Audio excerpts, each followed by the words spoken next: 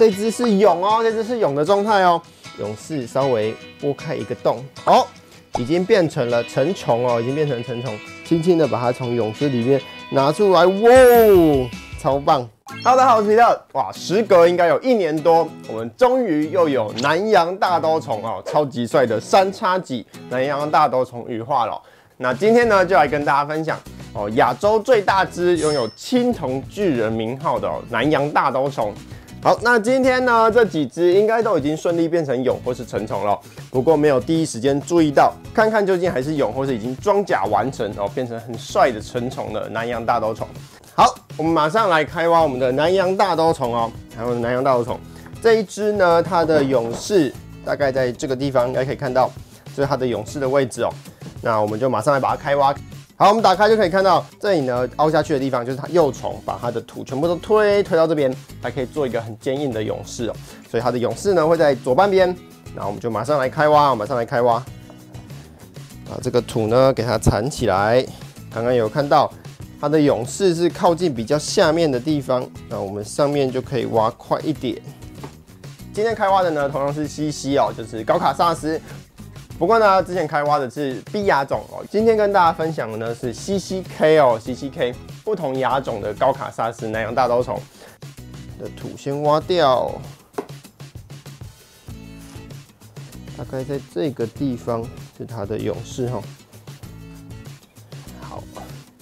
好，这里呢有点弹性的，有没有？这里有点弹性的，这个就是它蛹室的位置。然后拿出我们的小铲子，轻轻的把这个蛹室稍微拨开一个洞，确定它已经变成成虫或是蛹哦，已经变成了成虫哦，已经变成成虫。好，稍微把它的蛹室开大一点点 ，OK， 很棒哦。 大家可以看到，这个蛹室里面它已经有一只成虫的模样哦，应该可以看出来。有没有看到这里里面已经有一只成虫的模样，已经变成一只成虫的模样了。那我们就直接把这个蛹室开大一点点，再来就可以把成虫给取出来喽。哇，南洋大兜虫登场！啊！哇，这个喷尿喷的超级远。 哦，这是一只可以算是中长牙、接近长牙型的南洋大兜虫哦。好，戴个手套，这个爪子非常利，然后它的胸背板之间也非常的锐利哦。好，放在手上。好，这就是一只南洋大兜虫，已经羽化成虫了哦。可以看到它前面这个3叉戟呢已经有表现了。这只呢算是一个中长牙的南洋大兜，然后它是 K 亚种 CCK， 哦，非常的帅。 鞘翅上面呢有非常这种青铜光泽的颜色哦，所以叫它青铜巨人。哇，这是我们今天开挖的哦南洋大兜虫。那我们来看看下一只，哦。先请它到这边休息一下。好，我们来开挖另外一只，因为这批其实后面它的木屑有点烂掉，然后没有发现到。 所以我觉得整体表现算是缩水缩的还蛮多的哦。然后我们打开也可以看到，这里的木屑都松了。这边呢就是幼虫把土全部都推到这里来，那我们就开挖这边就是它蛹室的地方咯。好，我们来开挖这只南洋大兜虫吧。不知道是蛹还是成虫呢？哎呦，我变成成虫了！哇，一开就开到了，在这里，在这边有没有看到？ 给大家看一下，一开就开到了它的成虫。这只呢表现比较大只哦，来看一下，把它的蛹室稍微拓宽一点，有没有？好，拓宽一点，赞啦赞啦！有没有看到南洋大兜虫？我们请它出来，轻轻的把它从蛹室里面拿出来，哇，超棒超棒！这一只呢，明显就比刚刚第一只它的牙齿不是牙齿，说错，是它的胸角又更加的修长往前哦。看一下，哇，酷吧酷吧！这只表现更赞哦，这只表现更赞。这个呢就是它最迷人的胸角，还有它的头角形成的3叉戟，3叉戟。好，可以看到它头上呢还留有它蛹的时候的那个蛹皮。好，赞赞赞！这只呢就是。 非常漂亮，长牙型的南洋大兜虫，很帅哦。好，先请它在这边休息一下。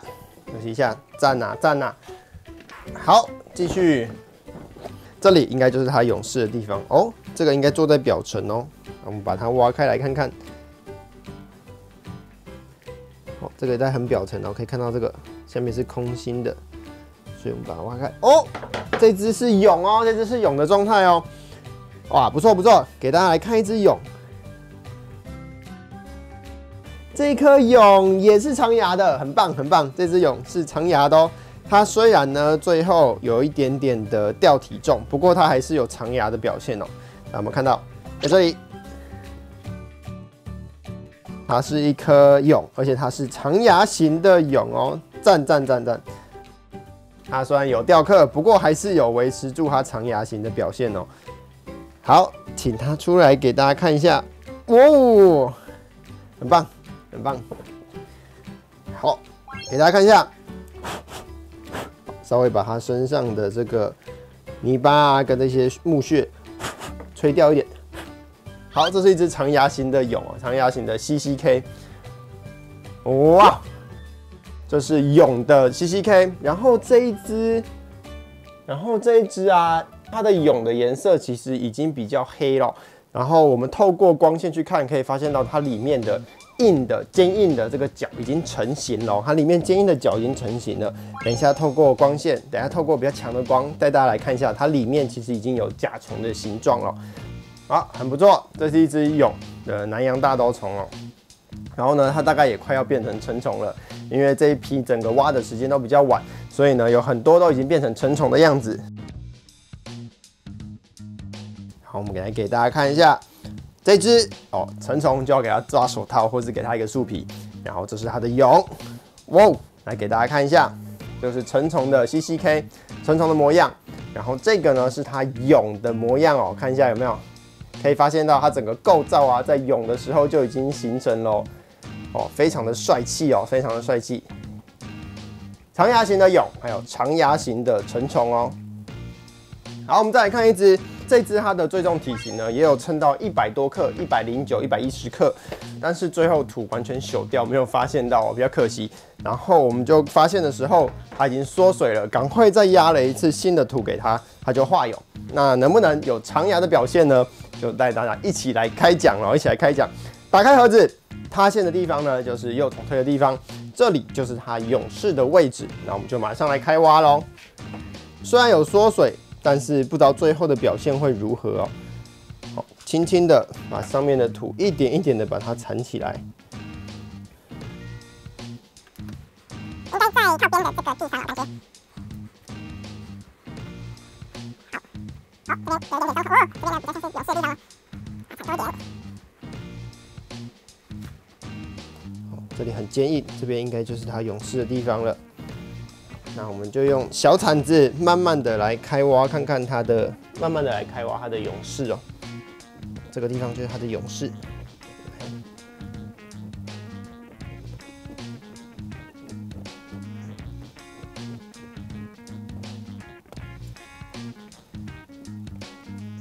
这边开出了一个小天窗。好，这只也成虫喽。哇，这只看起来也比较小哦，这只看起来很小。哇，这可能是这3只里面最小的一只哦。好，这边就是它成虫的地方，就是已经成虫了。然后这一只呢，给大家看一下，请它出来。哇，这只呢牙齿就最小，这个呢只能算是一个中短牙的表现哦。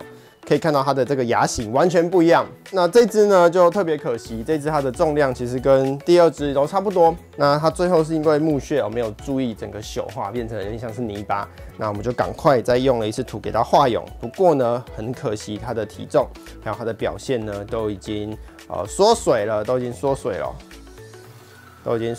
了啊！痛！哦，这钩子非常的利哦，这钩子真的非常利。可以发现它这个胸角前胸背板上面哦，有非常多小小只的，这个是螨虫哦。那密集恐惧症要注意哦，它呢并不会对这个大兜虫有害的影响，它就会攀附在这个虫的身上啊，这些关节的比较缝隙里面，就像是做了一个大巴士。好，这只呢就是我们最后看到的哦，牙齿比较短的一只南洋大兜虫哦。然后拿出来比较一下，大家应该就可以很明显感受到哦，中角型还有长角型到底差在哪里哦？看一下这个差距非常大，前面这只呢胸角就明显的短很多，然后后面这只它的这个胸角就超长，直接这样冲出去，非常的帅哦。它们是 CCK 高卡萨斯南洋的 K 亚种，这个是短的，然后这只呢就是牙齿非常长的一只大弓虫哦。哦，很痛，你看它这个爪子可以直接刺过手套。它这爪子直接刺过手套，现在刮在我的肉上面，非常痛。爪子非常利，非常利。它们在树干上面就可以攀附得很紧、很稳固，跟别人来打架、推挤。这就是今天饲育跟大家分享的，开挖了 CCK 南洋大兜虫。那我们一样，你可以养出长牙型的表现哦。不过也提醒大家，我们养虫真的是要坚持到最后一步哦。有时候养得还不错，最后不小心忘记或是没有顾好，它就突然缩水，都花了1年多的时间。当然希望它能够有最好的表现哦。那我们今天内容就到这边，我们下一集再见喽，拜拜。